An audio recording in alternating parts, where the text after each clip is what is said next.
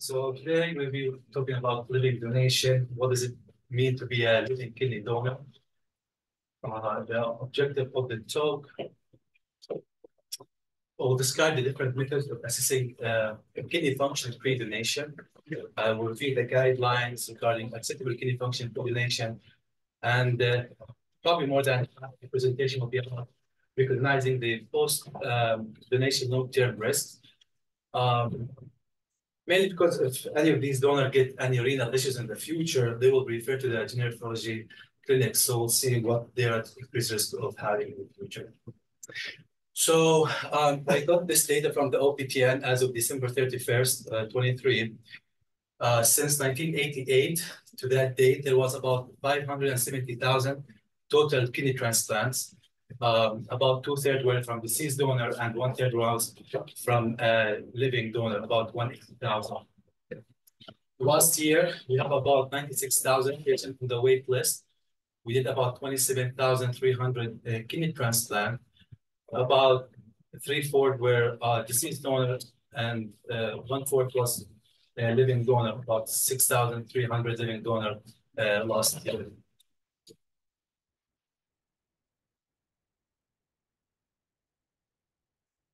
So when we evaluate donors, we look basically at three things. Number one, the demographic risk in the absence of donation: age, sex, race. Then we look at the clinical characteristics in the absence of donation, like their blood pressure, their GFR, any history of smoking, their BMI. And the third thing we look at is the donation attributable risk. And then you see if all these risks will reach your program criteria to accept that particular donor or not. And as you can see, we do extensive testing on the donors to make sure they will be good during the donation process and on the long term thereafter. The main thing I'm going to concentrate on today is assessing the kidney function pre-donation.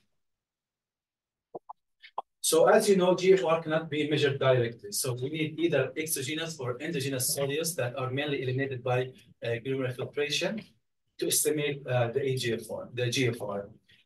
And both measured and estimated GFR are associated with error in their determination. So for example, if you look at the 2009 CKD-EPI equation, it's the least biased among the equation for the eGFR, but still the accuracy within 10% of measured GFR was only 50%, especially when you go above 60 and above 90 GFR, the accuracy is not really great. What about cystatin C? So cystatin C, if it improves the accuracy, especially if you do the A6 race, adjusted cystatin C. The best among these is if you use both creatinine and cystatin C. As you can see in eGFR above 90, only 2% were more than 30% different, and about 16% were more than 20% different. And almost the same for the group between 60 to 90 GFR.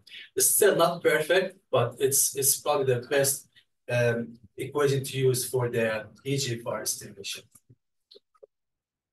The second method we use is creatinine clearance. So given the cost, resources, and time intensiveness, and sometimes the lack of availability of measured GFR, a lot of centers just go with 24-hour urine creatinine clearance. As you know, due to the distal secretion of creatinine clearance overestimates the GFR by 10 to 20%, creating a positive bias. And another limitation is the accuracy of the urine collection. Sometimes you have to repeat it twice or 3 times to get it as accurate as we want it to be. And we use usually the creatinine excretion for males 20 to 25 milligram per kilogram, and for females 15 to 20 milligram per kilogram for accuracy of urine collection. How about measured GFR? So in the measured eGFR, you basically use exogenous filtration marker. So they give it, and then at the time intervals after, you check for either plasma or renal clearance. So historically, inulin is the best one because it's a freely filtered in the glomerular. It's neither secreted nor reabsorbed in the kidney. The other 4 that's clinically available are EDTA, mainly used in Europe, DTPA mainly used in the States, iohexol, which is probably the cheapest one out of them, and the iothalamate. So if you're not, it's a busy slide, but it's really, that's comparing all four to inulin. So if you look at the, this is DTPA, EDTA, iohexol, and iothalamate, and the dark spots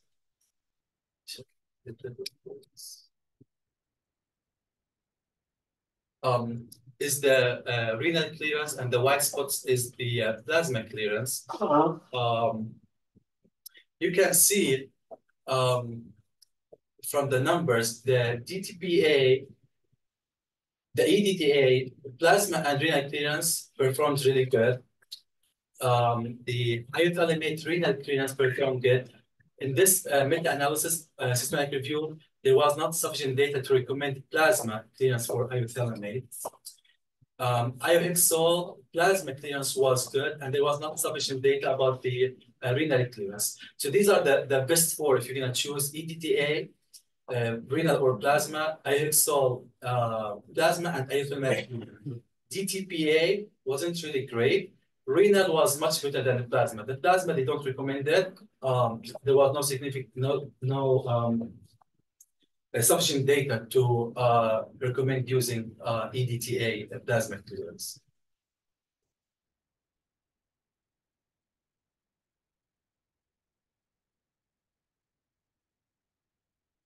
So regarding the guidelines to accept kidney donors, so previously there was some guidelines about the fixed cutoff eGFR about 80. And that was a bit mainly dependent on the outcomes on the recipient side. You know, when you have a donor eGFR about 80, recipients did well. But there was another study on the donor side that showed if the eGFR was above 80, over a period of 40 years, about 85% still had GFR above 60 on the follow-up, and none were below 30. So it seems like 80 is like a good cutoff in general. However, more recently, more and more guidelines are recommending PSA-adjusted GFR based on age and sex. And then the eGFR shouldn't be less than two standard deviation from the mean for that adjusted PSA for age and sex. There was a little bit older survey for the transplant centers in the States. 90% used measured creatinine clearance, whereas 10% used creatinine clearance of exogenous filtration marker. Among those, 67% were using 80 eGFR as a cutoff, and 20% used threshold based on age and sex.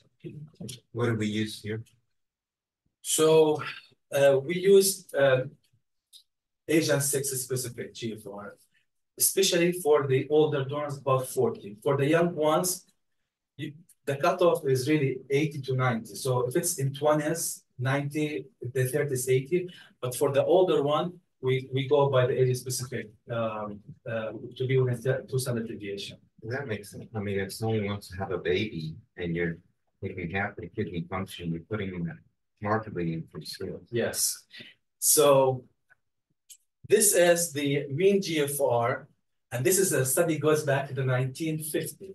It was done about 10 patients, and believe it or not, it's probably the main source for the mean GFR up recently.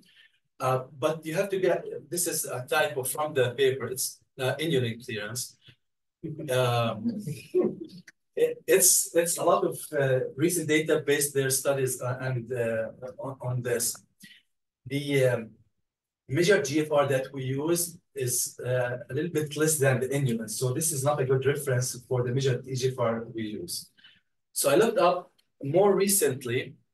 This is a paper from Mayo Clinic on about 300 living donor using iothalamate.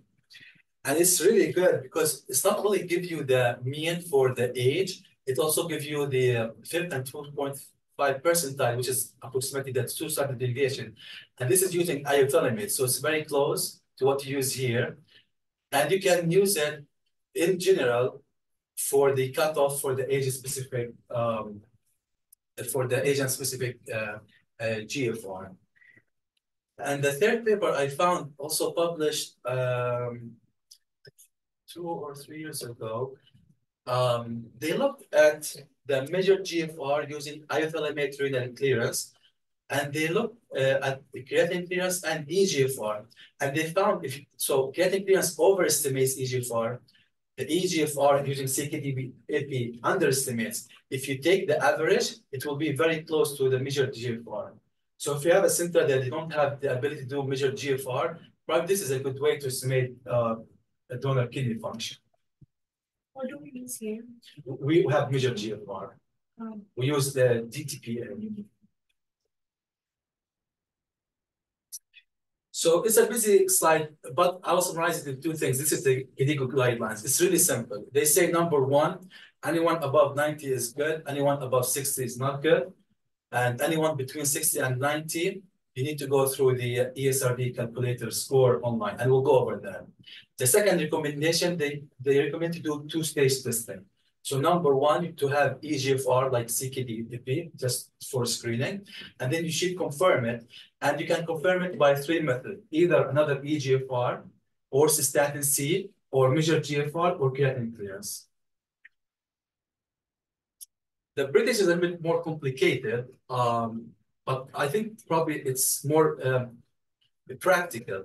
So they did about 3,000 donors, and they looked at the mean GFR, and in this study, it was EDTA, and this was the cutoff based on age of the donors. And then they had this 2 standard deviation above the mean and under the mean.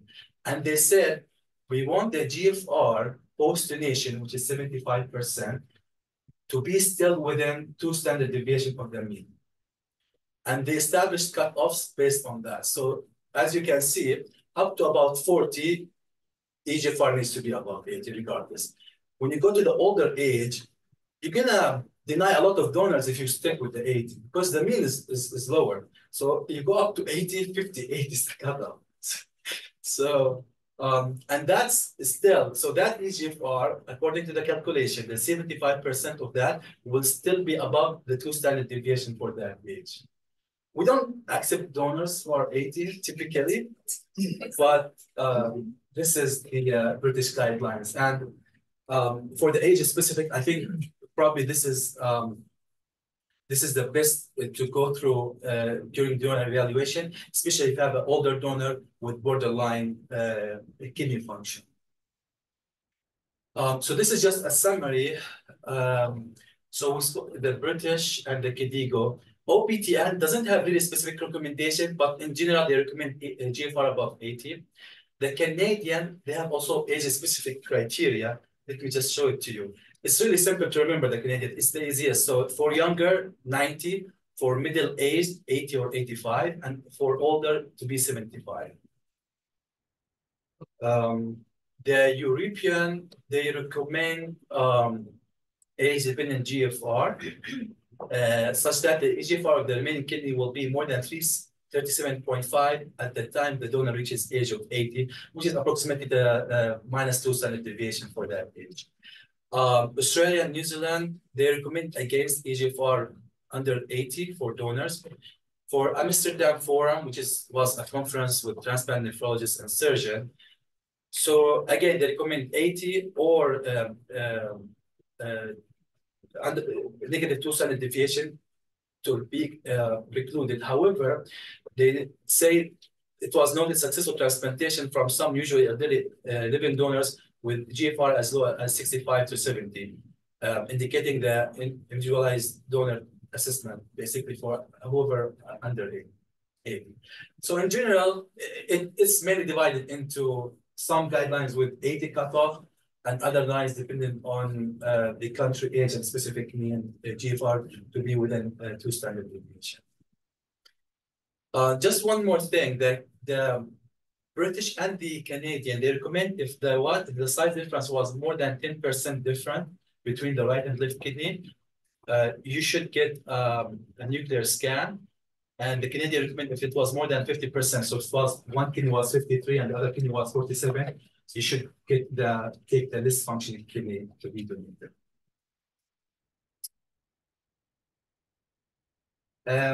This paper, actually, they tried to estimate post-donation GFR based on the pre-donation serum creatinine or measured GFR.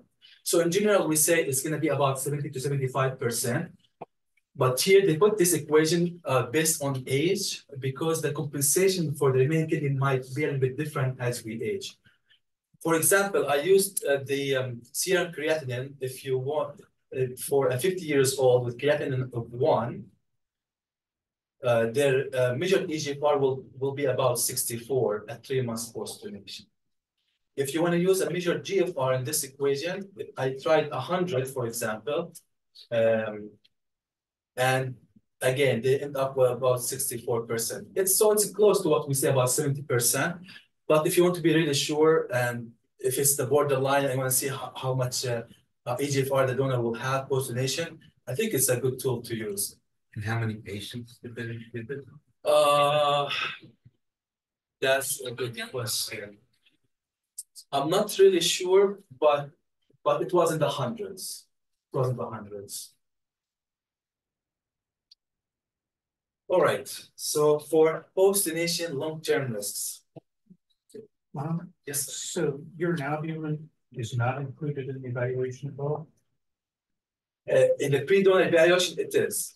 It is one of the things. Okay, No, I just consider on the kidney function, just the eGFR measurement. But we look at all the other stuff. But I'll come to that. I'll come to that in a second. About the measurement of the creatinine and albumin and protein. So somebody has, just so I understand, Yes. somebody's got a urine albumin as a measured GFR of 85. Yes. And they're 30 years old and they've got a urine albumin of 500 milligrams per gram creatinine. Are you going to accept them as? No. Okay. Yeah, no. So I didn't go over the full medical evaluation of the donors because you have the kidney stone patients, you have the proteinuria, all that stuff. So I just concentrated on the kidney function because it will help us for the long-term risk. That's why I just considered on the kidney function. For the protein, anyone with albuminuria or proteinuria, they are denied for donation. Okay. So for the long-term renal function in a kidney donor, so this was a paper from the 1980s. They looked at about 38 living kidney donors, and they compared it to their siblings. And as you expect, they found creatinine to be 20% higher, eGFR was 20% lower.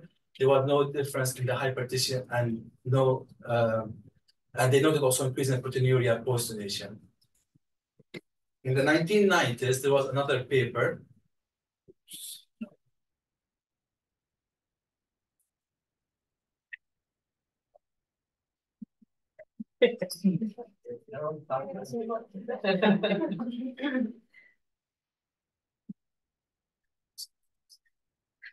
Oh, yes, okay. Is that The mouse, my mouse stop. So maybe take the power out. Let's use the keypad.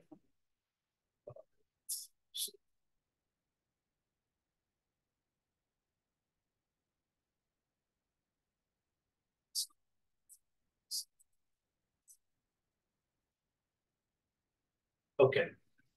So another paper from the 1990s as well.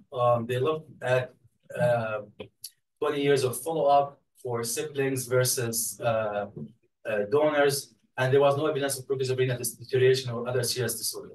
So these were all small studies that were done.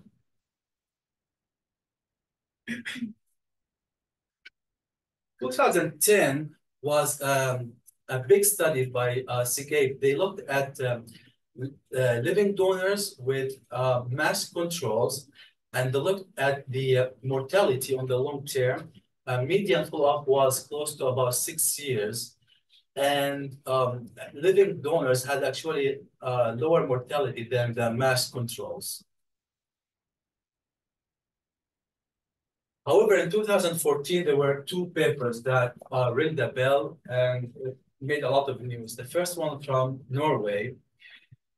They looked at about 2,200 donors and they matched it to control from the country. And they looked at the mortality and ESRD risk on the long term. The first thing among the donors, the majority, about 1,500 out of the 1,900 donors were first-degree relatives. They did not match for that in the control group. The second thing, the follow-up was 15 years compared to 24 years on the control group. So there was some problems with the study. However, the data showed about 9 donors developed ESRD 0.47 compared to about 22 in the control group. The median follow-up from donation was 18 years. The majority of the cases were due to neurological diseases. And after imputation and of missing values, they ended up with a hazard ratio of 11.38 for ESRD post-donation. And then they compete for other risks for ESRD cardiovascular, and they excluded EGFR under 80, and it was still the same. And then when they looked at the mortality, they found that the hazard ratio was 1.3 for mortality, and for cardiovascular death was 1.4. So this was a little bit new at that point. And however, this paper was critiqued. So number one, because the first-degree relative will have high risk of ESRD and mortality, you need to match for it. So this paper did a critique on that, and then when they did the consanguinity match controls, this dotted line is the actual, will be the actual mortality rather than that one. And the red one is the donor. Still, there's difference on the long term, but it's much less than what they reported.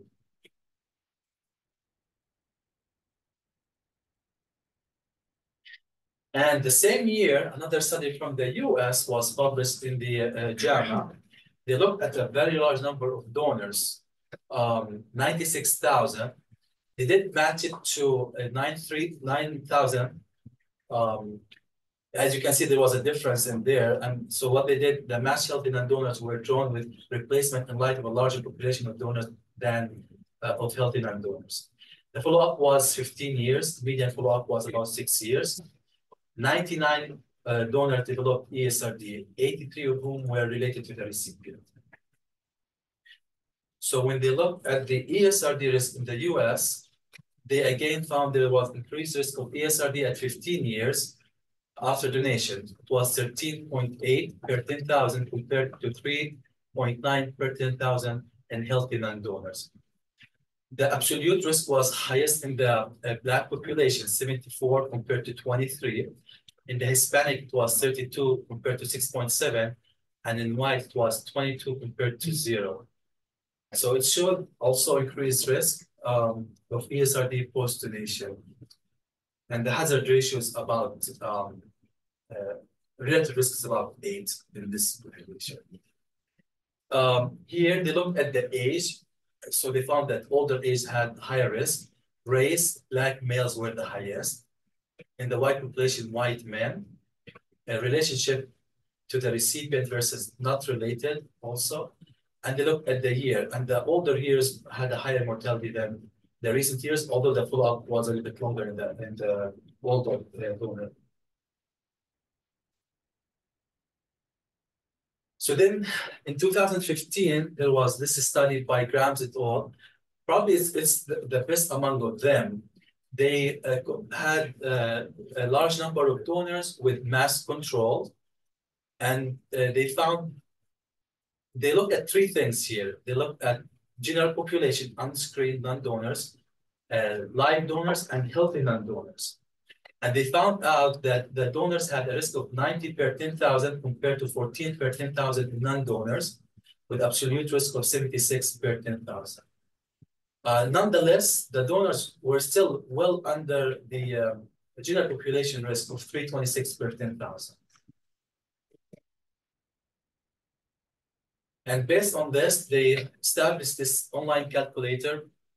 Probably most of us use it during a living donor evaluation. So it gives you the risk, the ESRD risk, 15-year ESRD risk the pre-donation risk, and through simulation, also they give you the pre-donation lifetime risk of ESRD post-donation. However, it doesn't give you the post-donation risk attributed to donation. So this is just baseline at the time of donation. And it's about 10 factors you put in and you get a score. So the question will be, what will be your threshold? When they applied that calculator on the actual donors in the US, 99% of donors had 15-year risk of ESRD less than 3%. 98 was under 2, 94 was under 1. So the majority were under 1%. I personally, I go with 1%. Because if you have, as they showed, you have to multiply back that. In their study, it was about 5-fold increased risk. So black men 4.8, black women 4.9, white men 5.3, white women 3.5. So it goes about 3.5 to 5.3 increased risk. So once you get the pre-donation calculator, you can see what the predicted ESRD risk with donation. Quick question. Yes. With that 1%, did they determine any long-term outcomes of the donor as far as all-cause mortality or cardiovascular? No, this is just they just reported on if they apply the calculator, what was the risk pre-donation. So I'm still troubled by or confused by the control population. You know, if you're getting the risk of the ESRD clearly runs in families. So did they do control studies where they looked at siblings of the donor as the control population? No, this was all just general population surveys, like nutrition surveys or cardiovascular survey. And they choose the donor and they didn't have any contraindication among that group. They put it as healthy non-donors and they compared it. The only studies that were renal siblings was the first two studies, like 50, 60 years old, 50 or 60 donors. It was very small numbers. Okay. Yeah. So this study, 2016, by Ibrahim et al., they looked at 15, 30, and 40 years, and it showed also increased risk of about 78.7 per 10,000. Female were less. Younger, this was white population. Younger were less, older were more, and also relationship to the recipient probably was the highest, 1 or 3 per 10,000, compared to people not related to the recipient. So for the composite endpoint of EGFR less than 30 or ESRD, it was experienced. Can you go back to that last slide? So if the risk was related to the donation, then it wouldn't matter if you were related to the recipient or not. Right? So the fact that it's like a fourfold difference, if you're related to the recipient, your chance of developing ESRD is 4 times higher than if you're not related to the recipient, which says that, to me, I interpret that 75%, 80% of this quote risk is genetic, that you're related to the recipient and has nothing to do With donation. with donation. Am I misinterpreting? No, you're right. Or environment. Right, Yeah. environmental, but that has nothing to do with the donation. Yes.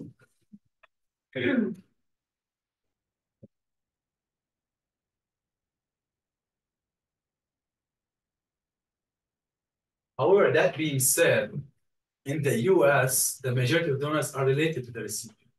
So it's a population you need to study. You cannot attribute it to the donation itself, I disagree. but you need to know the outcome, though. But no, when you're counseling a potential donor, what you want to know is what's the increased risk related to donation, not what's the risk of donation, not what's going to happen. If they are related to the donor or not. If they're related to the donor, Yeah. 80% of the risk of ESRD is unrelated to the transplant, and it's related to genetic, environmental, social considerations. You could otherwise, if you get people information that's going to increase the risk of their refusing to donate. Now I just wonder that it's incorrect, that it leads patients to the incorrect conclusion. The overwhelming majority of donors who developed ESRD were related to the recipient, but again, most of the donors aren't actually related to the recipient. The life unrelated donor transplant. So you It means that attributable risk Yeah. to donation, Yeah. how much that increases, because they're relevant anyway, But that, whether they donate or not.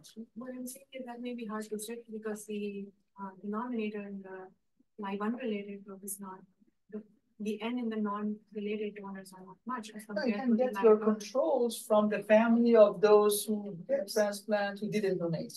That's what when I was saying it is correct.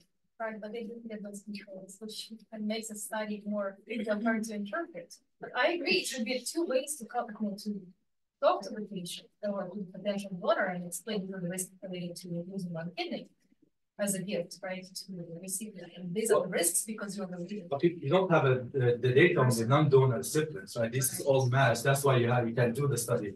Otherwise, you need something to study from now up to 40 years and compare these two. It's a difficult study to do, you know. On the short term, you're not going to detect it. We're talking about 20 plus years, and you need these non-donors to follow up with you and do all the things that you want. So it's not an easy study to do. However, if you have someone who's related, I think they should be counseled that probably have a higher risk, not because of the donation, just by being related to the recipient. Because the data shows that they have a increased risk. You cannot just say, you know. The other thing, this applies to all kind of ESRD causes. However, if there's something which is genetic, that's a different story, like PKD or HUS. We check the donor with genetic testing for these disorders. ESRD risk calculator, did it use family history as one of the? I think one of them does, not this one, but another one I'll show you. They put it there. So none of these studies have looked at the underlying kidney disease of the recipient. One of them did. I'll come to it. I'll show you. I think so. In this population, among the 112 who developed the endpoint of under 30 or ESRD, the median age was 68 years old. Follow-up was 24 after donation to develop the endpoint. It was associated with older age, higher BMI, and higher baseline systolic blood pressure. 28 donors developed ESRD. Follow-up mean was 25 years post-donation developed ESRD. The overwhelming majority of donors who developed ESRD were related to the recipient, 96%. Causes of donor ESRD included immune-mediated GN, HUS, scleroderma, hypertension, renal cancer in one, cardiomyopathy, and unknown the others. I have a question. Is the living related donation include spouse donation? No.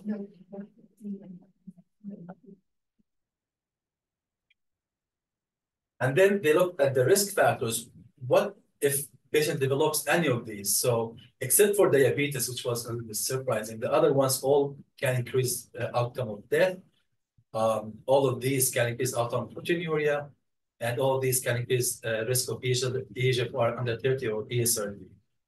So if you have a donor who develops any of these diabetes, high blood pressure, proteinuria, they need really close follow-up. And this is up to the 40 years of donation. You can see cumulative incidence. A lot of them will end up with EGFR under 60 with high blood pressure and the other outcome, as you can see.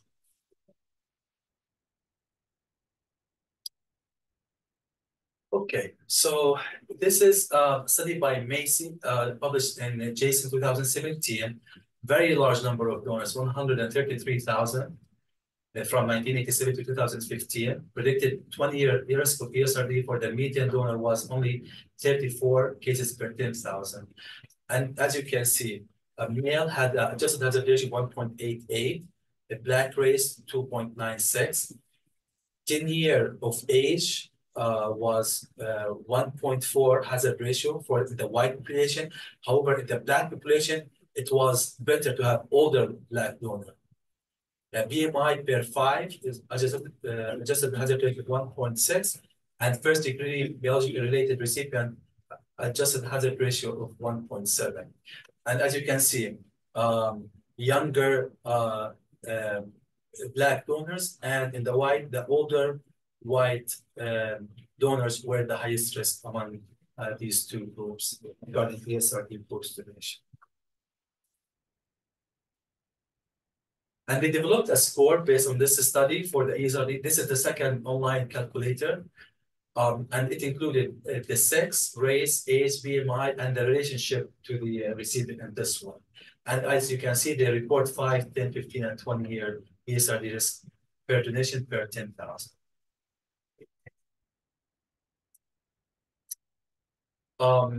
In this study, they looked at the GFR and the proteinuria post-donation. And as you can see in donors, the eGFR actually goes up for the first probably 3 to 5 years before it starts going down compared to the control group. So in the control, as you can see, it goes down by 0.5 to 1.5 per year. In the donors, it actually goes up to about 3 years before it starts coming down. The blood pressure was not different. Proteinuria was not different. However, PTH, uric acid, homocysteine, and potassium were higher in donors. Hemoglobin was lower in donors up to 1 year. Then it was equal to the control group thereafter. Another also study published 22, this is a Canadian. They looked about the same at the eGFR trend post-donation. They compared it to control. So the control, the non-donors, about minus 0.85 per year decline in GFR. And in donors, it actually kept going up to about 5 years before it started going down thereafter.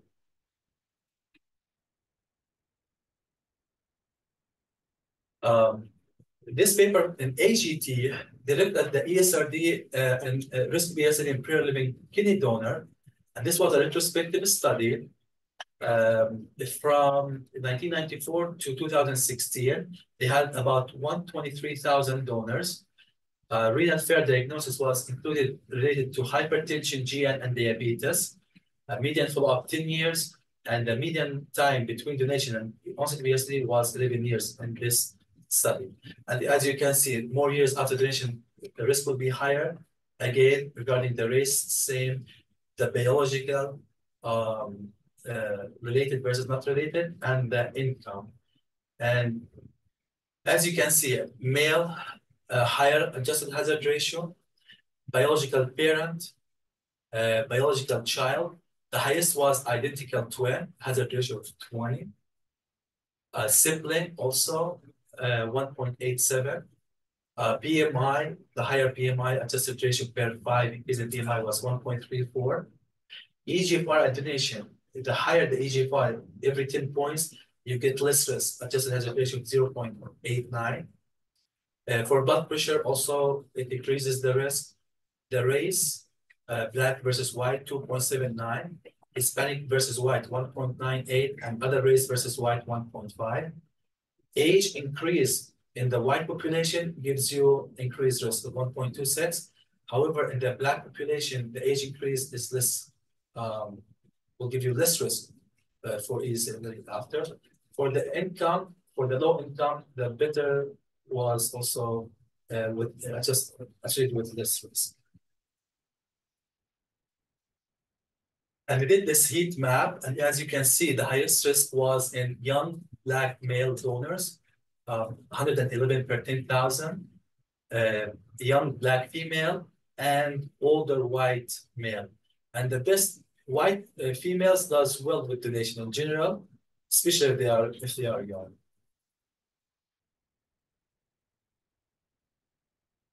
This is a score by the University of Minnesota. And this one, they actually have the donor characteristic and recipient characteristic. And this will be included in the calculator if the recipient is related. So they contributed that based on all these studies. For this one, it doesn't report the ESRD risk. It just gives you the hypertension, diabetes, proteinuria, and GFR. The ESRD, they just reported what they found in their population. So there was this meta-analysis by O'Keefe. They looked at 52 studies, about 118,000 donors, average follow-up 1 to 24 years. And they found that the relative risk for ESRD was higher by about 9-fold compared to the control. However, the absolute risk of ESRD was still low, about 0.5 event per 1,000 person years. So there's increase of relative risk, but the absolute risk is still really low. And the actual, if you want to look absolute number, the most recent reported from 1987 to 22 from the SRTR data in the US, there was a 633 living donor who developed ESRD, which is about 0.4% of donors.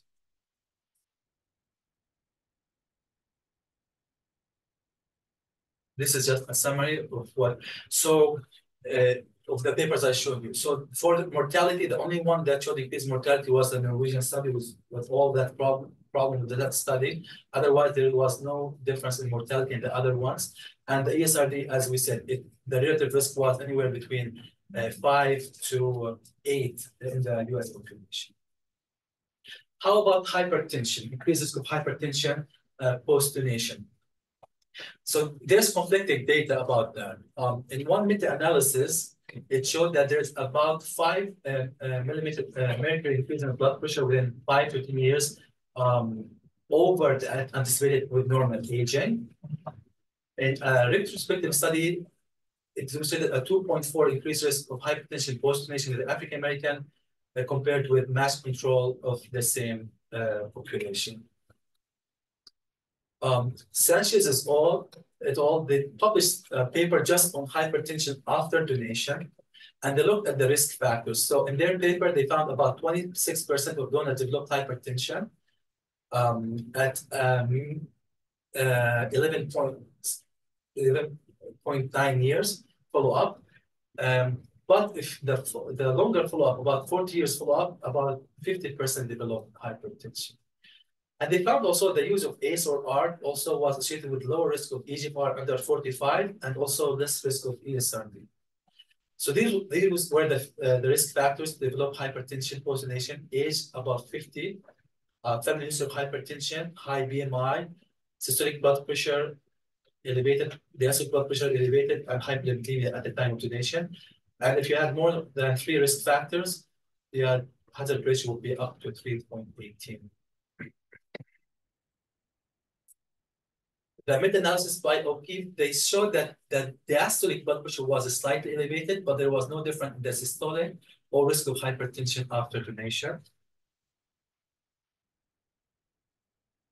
How about the cardiovascular risk? So they studied all kinds of parameters and measurements to look at that. So there was a multi-center parallel group blinded endpoint study of living donor, about 124 from March to August 2014, and it shows significant increased risk of left ventricular mass and mass volume ratio, whereas aortic distensibility and global circumferential strain was decreased. Donors had greater risk of developing sensitive troponin, detectable highly sensitive troponin, serum uric acid, PTH, FSG23, and C-reactive protein were all increased significantly. And change in GFR was independently associated with change in left ventricular mass. And there was another study, a smaller number, about 38. They looked at interleukin-3, VCAM, and all these were elevated post-donation. They looked at the ischemia-induced flow-mediated dilation of the brachial artery at 1 year, also was decreased compared to baseline and 3 months post-donation. And in their multivariate analysis, serum uric acid, estimated GFR, and VCAM levels were the independent predictors of the FMD at 12 months after kidney donation. However, in the more recent, larger studies, one was the EARNEST study. They looked at about 469 participants, and they showed that changes in ambulatory blood pressure and pulse wave velocity of kidney donors at 12 months after nephrectomy were small and not different from controls. In another 5-year prospective study, there was also no significant difference in the changes in LV or left atrial volumes at 5 years after donation. So larger, more recent study didn't actually show the same data as the ILIO ones. By the meta-analysis by OQ, they looked at about 12 studies that made their criteria to include them, about 112 donors, and they found no evidence of increased risk of all-cause mortality, cancer, cardiovascular disease, type 2 diabetes, hypertension, or adverse psychosocial health risk in living donor compared to the control participants. How about gout? So there are several studies that show that there is increased risk of uric acid in donors to compare to control. Lam et al. Did a paper just on gout post-donation, and they found that the gout in the donor was 3.4 compared to 2% events per 10,000 person years, with a hazard ratio of 1.6. And also more donors were prescribed allopurinol colchicine compared to non-donors. In donor subgroup, at increased risk of gout include African-American, older group, and men. How about preeclampsia? So I'll go more detail about preeclampsia because the data is more consistent about increased risk of preeclampsia post-donation. So this was a single study included about 1,000 women with 3,000 pregnancies. Fetal and maternal outcomes in the post-donation pregnancies were comparable to published rates in the general population. However, if you compare post-donation versus pre-donation pregnancies, it were associated more with a lower likelihood of full-term deliveries and higher likelihood of fetal loss. Also, it was post-donation pregnancy associated with a higher risk of gestational diabetes, gestational hypertension, and preeclampsia. Women who had both pre and post-donation pregnancy were also more likely to develop these adverse maternal outcomes in their post-donation pregnancies. So their conclusion was that fetal and maternal outcome and pregnancy outcomes after kidney donation were similar to those reported in the general population, but inferior to the pre-donation pregnancy risks. Another paper from Korea, they looked at about 112 donors, and they matched with about 672 non-donor nationwide. They found that the gestational diabetes or preeclampsia were more common in the kidney donor, 8.9 versus 1.8 with an odds ratio of 2.68. However, the incidence of severe gestational hypertension or preeclampsia requiring antihypertensive medications were comparable. The time from donation to delivery within 5 years and primarily were risk factors to develop preeclampsia post-donation. Low birth weight, stillbirth, ectopic pregnancy were all similar in both groups. But I guess that, you know, if you're comparing this to the general population, I don't think that's your approach. I mean, this is a healthy population. Yes. This is screened. This is not the general population. It's not a fair comparison. Kidney yes. In the general population, yes. But the general population is getting pregnant. Yes, it's not a fair comparison. In this paper, they looked at the outcome if the donor developed preeclampsia during pregnancy. What will be the long-term outcome after that? So they had 85 with one woman with 131 pregnancies. Gestational hypertension or preeclampsia were more common among living kidney donor than among non-donor. 11% versus 5%. So it was about double the risk. There were no significant difference between donors and non-donors with respect to preterm birth or low birth weight. And there was no reported. Interesting also to look at living unrelated donors. Yes. Versus living related donors. Yeah. It was the previous slide. It looks like how solid is that finding that having a pregnancy 5 years after donation somehow is a risk factor. If they were within 5 years of donation, right? I don't know how solid that is because it's an important point. Yeah, and primarily. Another important thing about the slide is that it's Korean cohort studies, right? So very, different narrow population, not applicable, at least when we practice in the US. So here they had 384. 39 developed preeclampsia, eclampsia, 29 gestational hypertension without preeclampsia, and 17 developed gestational diabetes. So those who developed preeclampsia or eclampsia, they had increased risk of hypertension in the future with a hazard ratio of 2.39 if they develop gestational hypertension and 2.70 if they develop preeclampsia. Also, they develop preeclampsia or gestational diabetes they had also increased risk of developing diabetes after that. So it's not only the risk of developing preeclampsia we're concerned about, is the risk if they develop preeclampsia, what's the outcome after that? However, in this paper, actually, the pregnancy-related complications were not associated with increased risk of cardiovascular risk or eGFR under 45. So at least they didn't progress quick or have high risk of ESRD after in that population that they followed. In the meta-analysis by O'Keefe, there was about 2 studies they looked at, meet the criteria to include, and there was no evidence of any of the maternal outcome regarding the birth and the fetus. However, again, it showed that there is increased risk of preeclampsia with a relative risk of about 2.12. The incidence rate of preeclampsia per 1,000 pregnancies was 5.1 events in donors compared to 3.1 events in the control participants. This is the most recent paper. They looked at 93 articles with about 100 pregnancies, and the absolute risk for donation was 1 to 3% compared to 4 to 10% post-donation. The risk for adverse fetal and neonatal outcome was not different.